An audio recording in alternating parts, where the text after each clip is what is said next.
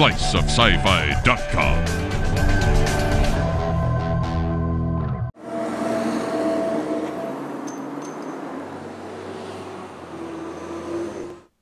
Hey Slicers, this is George Chase over at Hypno Comics here in Ventura, and I am with Wendy and Richard Pini, the creators of ElfQuest.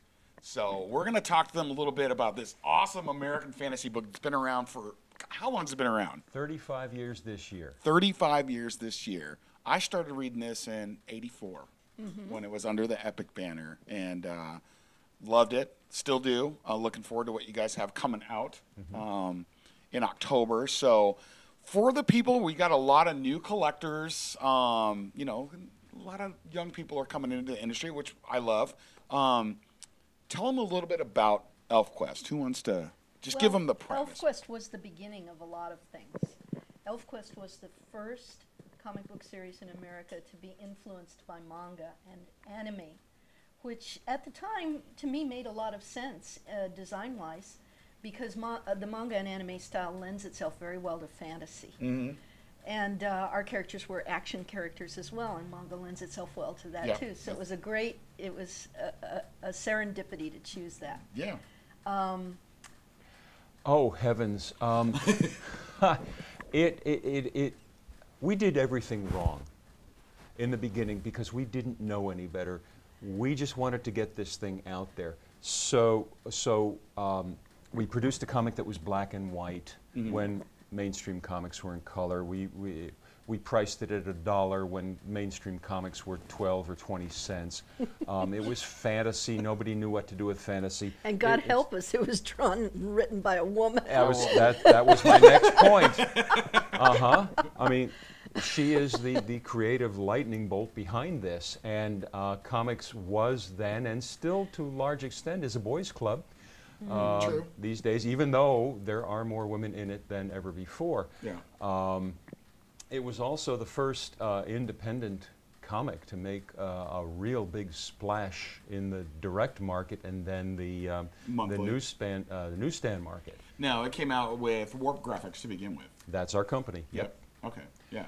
And in fact, we still own it. We have licensed it. We licensed it to Marvel for reprints. We licensed it to DC in the early 2000s, and now we're with Dark Horse. We are independent. We are not isolated. Gotcha. Love creator-owned stuff. Epic was a creator-owned banner for Marvel back in the day. Because they were becoming aware of how many creators were stepping aside from the mainstream comics to do their own thing. Yeah. And they thought, well, let's rope them in some other way. So did you see going from, you know, trial and error is great, and that's usually how a lot of creators start. Like you said, you did everything wrong, but you're here 35 years later. And we're just finding new things to do wrong. That's all it is. It's a continuous evolution. That's true. So, yeah, don't let anything discourage you. Just keep making your books. So you guys went with Warp, black and white, to the Epic banner with Marvel in color, and then you were with DC. Now, forgive me, I don't remember that. I loved everything in Epic. I loved it in Epic. I was an Epic junkie back in the day. So we are the kings of recycling material. Kings and queens. I know there's some other publishers out there queens who do that. of recycling material. The first appearance of ElfQuest in color was actually by another smallish company called Donning Starblaze in 1981. They put the first 5 issues together between covers, colored it, and got it into bookstores like, at that time, Borders and Barnes and Nobles and Brentano's and all of those. And that was a small nuclear explosion in the bookstore market. That's right. Nobody had seen graphic novels in bookstores before, not like that. There were some collections of you know, old comics, but not new graphic novel material. And they sold like gangbusters. Good, yeah. And once the bookstores saw that, then the bookstores began to say, hey, is there any more like this out there? You got any more like that at home? So we like to say, and there's not too much hyperbole to it, that if you go into the Barnes & Noble and you see the big graphic novel section, ElfQuest started that. Yeah, props. Props to the Pinis for that. Now, DC, again, did a series of archive books. They also did these small, they were trying for the manga market, so they were doing the smallish paperback books like the manga books that were all big a few years ago. That was a lot of fun because I got to take the artwork apart and reformat it. Back in the day, back in the 70s, it was kind of a style in comics to load pages with panels and lots of word balloons. Pages were very crowded back then, and I followed that motif. So being able to take the art apart and put maybe no more than 3 or 4 panels per page to do the manga for to make DC. it in that smaller format. Yeah, it really enabled it to breathe. Yeah, that's good. So it was fun to do that. Oh, yeah, maybe give you an opportunity to go back and like do some, you know. I did, because there were points at which I had to either lengthen a panel or add more material because I took a balloon out, and so people got a different reading experience. Different pacing. Exactly, different pacing. Good. I like it. Yeah. So it was fun. Yeah. Let's talk about, you guys are now with Dark Horse now. Oh, yes. October 9th, I think, is your special. One-shot's coming up. So for the people who, like I said, are younger coming into this, who don't know much about, you know, Chief Cutter and his Wolf Riders and stuff. Well, that's why we've done a prologue, which is being called the Dark Horse Final Quest Special, which is coming out October 9th and premiering at New York Comic Con. Okay. And the purpose of the prologue is it's a 60-page graphic novel, which reintroduces old-time readers to the characters and what they've been doing and what is likely to happen now. Okay. But it also really sets the chess pieces on the board for people who have never heard of ElfQuest before. That's good. You get to know a lot of the characters in their natural habitat, interacting with each other, and without being hit over the head with a hammer and being told what's happening. Yeah. You get a real idea of the relationships and who cares for who and who's against who, and so this is going to be a great jumping on point for new readers. It really is. Refresher for us older folk. Absolutely. I would describe it that way perfectly. Okay. Yeah. You can have that. You can use that. Put it on the book. So, you guys just got back from Comic-Con too. Right. Everybody's decompressed before Comic-Con. It's fun. We love it, right? It was. What do you think, Wolfie? It was. Wolfie thinks. Yes. It was intense, as all Comic-Cons lately are. Right. But it was an incredible experience for us. Spectacular. Yeah. We celebrated ElfQuest's 35th anniversary there. Congratulations. And he gave the ElfQuest slideshow of his life. Really? On his That's right. birthday. It's like I feel like Olivier, you know, after doing the perfect Hamlet. I don't know what I did, and I can never do it again. Lightning in a bottle. Lightning in a bottle. We had some great panels. We did our first signing at the Dark Horse booth, and God, we love those people. Dark Horse is a great company. I'm a big supporter of what they do. I love that they have a lot of creator-owned stuff. Well, they get us because they come from that background. Yeah. When we were with DC honestly didn't know what to do with us. They didn't know how to market ElfQuest. They didn't understand who ElfQuest's audience was. Yeah, I mean, because it's a fantasy genre, and it wouldn't fit in their mainstream, and maybe it would fit under their Vertigo banner. You never heard of it. Yeah, the DC, no. See, look at that. Wolfie growling at DC. That's right. But see, Mike Richardson goes all the way back to the early 80s in the independent market. Yeah. Independent comics, and we've known him for that long. Yeah. So he's been kind of quietly courting us for a while. And when it came time for us to make our next move, our next big move, we had some good discussion with Mike and Dark Horse, and ultimately went with them because they've got plans for ElfQuest that are blowing us even away. Good. And we share a little history with them. They made some fabulous merch for us, some lovely ElfQuest ceramic figures that are practically sold out, we're told. Oh, really? So, and we're talking about doing more. So yeah, they do some nice figures. They do the collector tin ones. Yes. The little statues with the buttons, which is a great line for them. But as far as the creator-owned books that I don't want to say grabbing up, but they're putting out some you know, like Dream Thief is good stuff, and Yeah. this is a great segue into your Edgar Allan Poe thing, because they have Richard Corbin doing all these Poe adaptions. I know, but I got to tell you, Mask was too hot for them. Was it? They Was it? passed. Oh, Dark Horse, They come passed. on. No, we're talking about hot.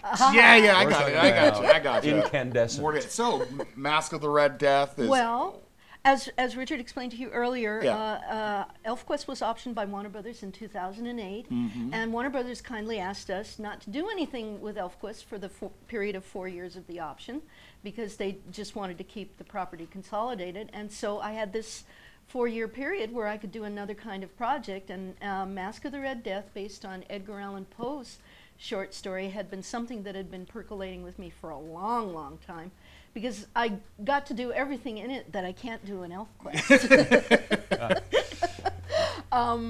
Mask of the Red Death was just an 8-page short story by Edgar Allan Poe with really no specific characters in it. However, the wonderful skeleton of the story was there, and I'd always been fascinated with it. So I just added a lot of characters and a lot of juicy interaction. Juicy. And She's not being metaphoric. no, I'm not.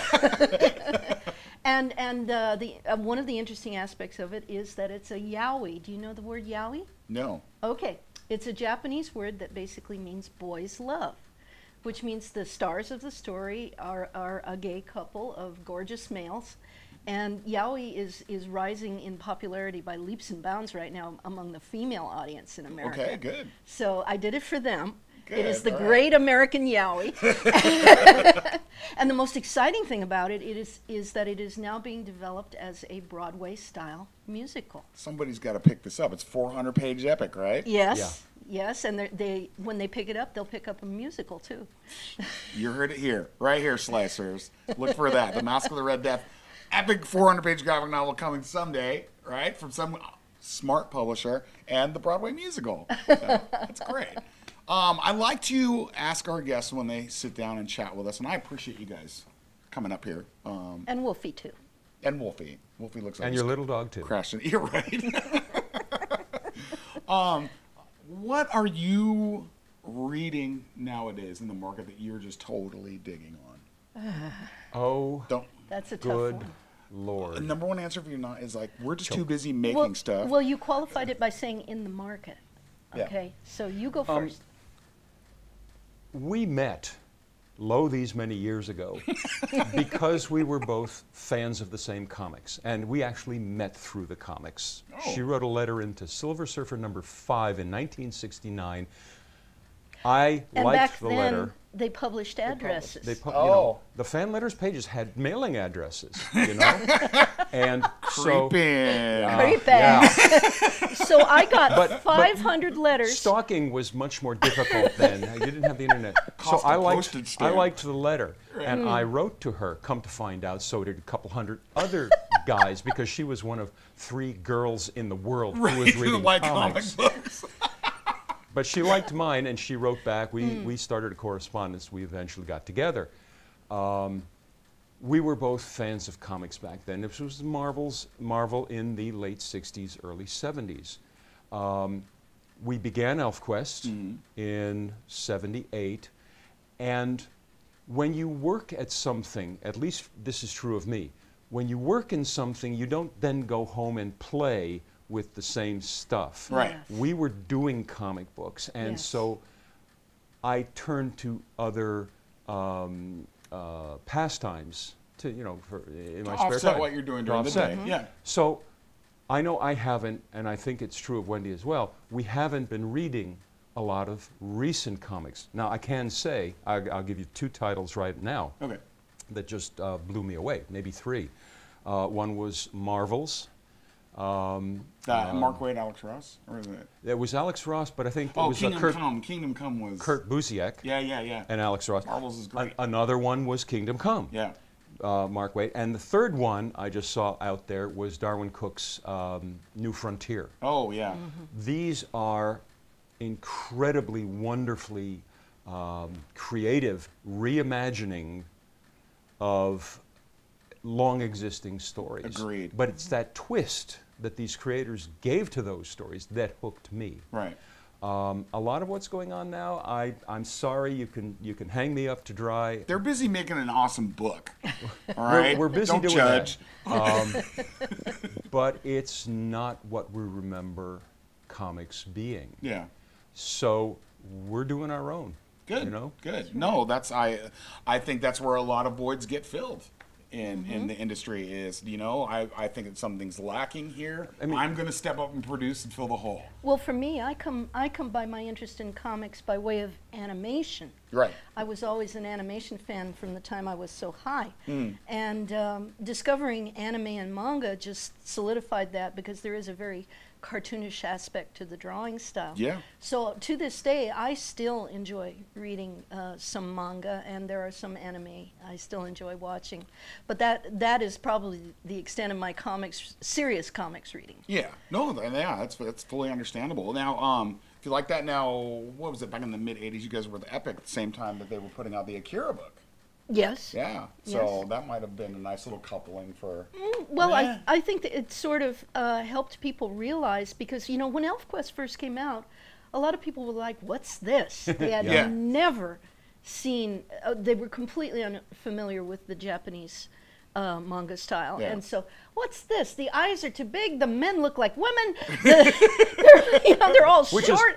Which is why we published it ourselves, because we took it to Marvel, we took it to DC, we took it to a couple of independent publishers. They didn't know what to do with it. Yeah, exactly. And then here comes Dragon Ball Z in the mid-'90s, and all of a sudden there is a craze for anime and manga like you've never seen, and ElfQuest becomes more relevant than ever, because it's just like, oh, well, this is manga. Yeah. Everybody looked at it that way, and suddenly we were cool again. You were cool again, and you were around for, 30 years, and you're like, where have you guys been? Anime Expo, another huge convention. Did you guys go there? I went last year, didn't make it this year. It's just too many cons this year. Yeah, no, there's a lot of conventions going on, and that's another thing. How do you guys feel about geeks and nerds being so mainstream nowadays? Well, first of all, I don't like those words enough. any more than I like some words they use for other Gotcha. sort of fringe I'm groups. profiling. Yeah. Now, there are plenty of people who do like our friend Stephanie Thorpe and Paula Rhodes proudly admit that they are girl geeks. Yeah. And they like that. But I've never liked those words. Okay, so let me rephrase. So, how do you feel about this medium and art form that we are all into being as mainstream as it is now? And I think it's successful. That's just I like it. I honor Big Bang Theory, and it's what now 5 seasons for making They're starting their 7th. Making it happen. Yes, I agree. I totally agree with you. If there's one source of making geekdom cool, it's that show. It is. And so it's been a big change, and a lot of people I'm going to say it, have been literally coming out. Yeah, right. That would have been ashamed of their hobby. Yeah. They are out and they are proud, Yeah. and I love that, because other groups are coming out and proud too. Yes, that's great. So. That's great. Yeah, there are some retailers and other creators that just don't like Big Bang Theory. I personally, if we're going to keep this sort of hobby and medium going, you need new people. You need new people. You need younger people, and if it takes a show like Big Bang to bring them in, then I'm all for it as a retailer. Hey, Wolfie, how's it going? He's a knee licker. So the other thing that I like to touch on is, we support creator-owned, we support local artists here. What advice would you give any up-and-coming or young creators if they trial and error, anything? It's you go first. Well, Okay. we get asked this a lot. Yeah. Because people look at our success, they look at our fame, and they ask us, how can we do like what you did? And on the one side, we're all for, just like you, we're all for everybody taking their shot. Right. Rise or fall, but do it. Do it. Don't Right, sit yeah. on it. Yeah. Just get out there and do it. The flip side of that, however, is when we started in '78, the direct market was brand new. There was nothing out there in terms of independent comics, very little in the way of independent comics. We had a wide open field, and we went into that field and exploded it, and we've never looked back. But that was print, There was no such thing as the internet. Right. Everything that We we got in depended the on way of word of publicity. mouth. Yes, word of mouth. And what we say now is, well, you can't do it the way we did it. Right. The world is It's just different. way too different. Right. But you have tools, you have opportunities, technologies that we could not have dreamed of 35 years ago. And just put yourself out there using those tools, and, you know, cream rises. True. Yeah. So I mean, the internet obviously is a huge tool for all creators.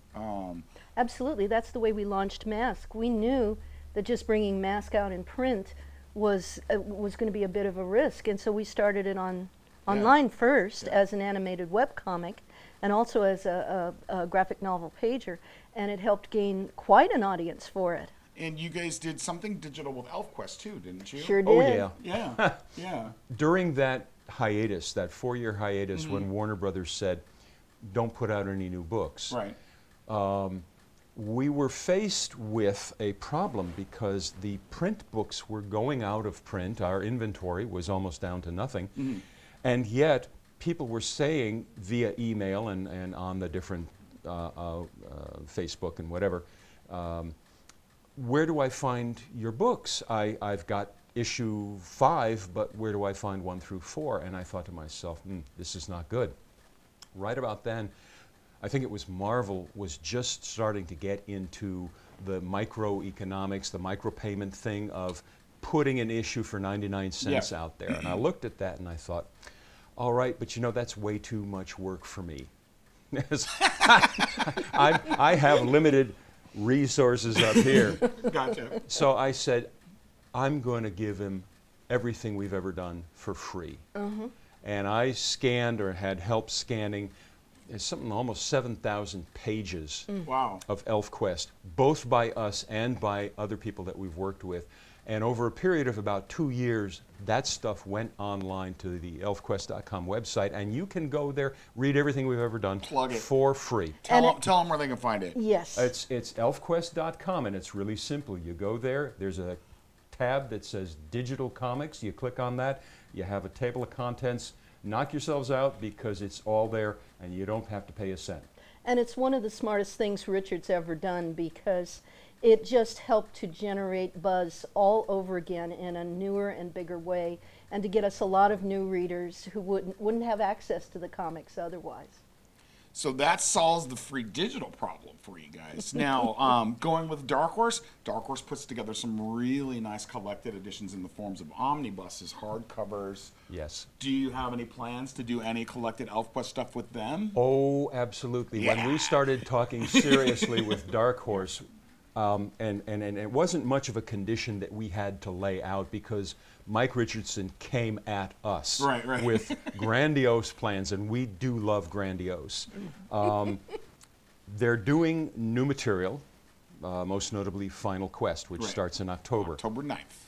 They are very interested in repackaging the existing library. They don't want to make it look like what's gone before, so they've got some cool ideas for different page counts and different sizes. Okay. There are these absolutely glorious, huge artists' editions. Artist editions are great. Where you see the original art boards as they look. Yeah, yeah. And we've got every one of Wendy's. They want to do that. That would be a great artist edition. It's going to be a great artist edition. It. We're already talking about that. We're already talking about that. They want to do the classic. White out and all. Yeah, no, white out and blue line and mistakes. Yeah, no, the artist editions, because they scan the black and white pages, but they scan them in full color. Yeah, exactly. Yeah. Exactly. I love it. They also want to, this is something we were never able to do, but they're going to get ElfQuest digital through the Dark Horse comic apps. So you can read it on your iPhone and your Android and your Kindle and your Nook and all of those things. And probably 3 other things I'm forgetting. They're very ambitious. Well, statues. Right. Yes. Merchandise. Merchandise. Yes, Yeah. we're talking about motion comics. Motion comics are always cool. This is true. And, Something else. Let's see. What else? As a brick and mortar guy, I'm excited about the print stuff. Oh, yes. Artist editions, especially. I mean, you see, we have them up there. Yes. Oh, yes. I'm a big supporter of that format. I mean, just because I do like to see the art before it's polished. And We get email and communication from our fans all the time. Good. They love the fact that they can see it on their iPhone soon and their iPad and all of that. But as much as we hear about that, we hear, are you going to have print books? yeah. And we say we wouldn't do it if we couldn't have print books, because we're both I love bibliophiles as well. I like to hold something. I like to smell the ink. I Tactile. like to turn the But- page Yeah. and have it in my lap there. If people want to see the original art, tell them where they can actually go see it. Oh, Is it on display somewhere? Well, sort of, kinda. Comic-Con a year ago, we were approached by a representative from Columbia University in New York City, and they are building up a very, very impressive graphic novel archive. Wow. Chris Claremont donated his X-Men scripts and so on and so forth to that. And they wanted to know if we were interested in donating ElfQuest, and we said yes.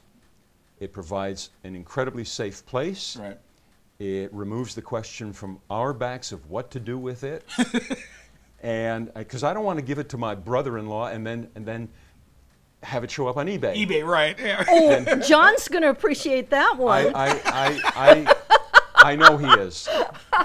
Anyway, so we have started, and that's an ongoing process, scanning all of her art, very high resolution, very faithful, and then it's going down to the Columbia University Rare Book Library archives. Very so nice. students of the graphic novel form and of comics Right. will have access to all of her original art Look at that. at Columbia. Donating that stuff, and Yes. giving all the other stuff free online. You guys are too generous. You're too generous. Well, no, because hello.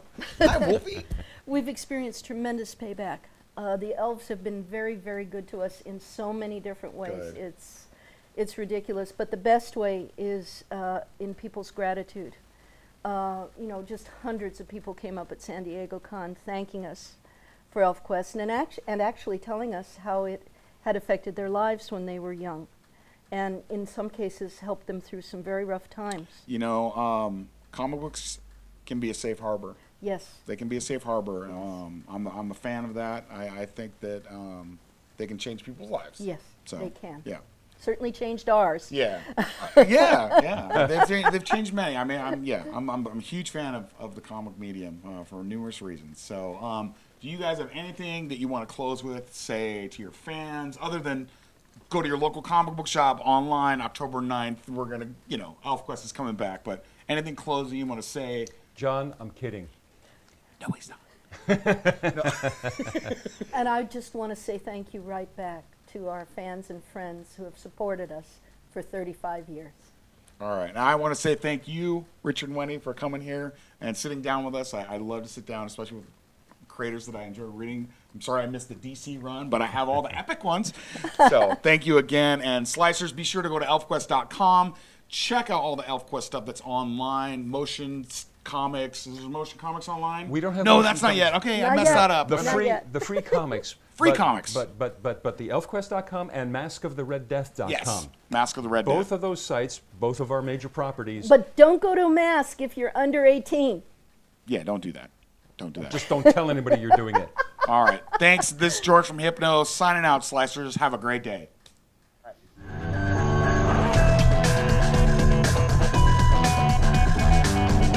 SliceofSciFi.com.